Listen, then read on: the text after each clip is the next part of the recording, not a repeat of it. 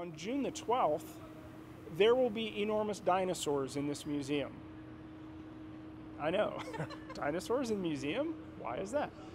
Well, we're going to step outside of our air power box for a minute, and we're just going to do something fun and exciting.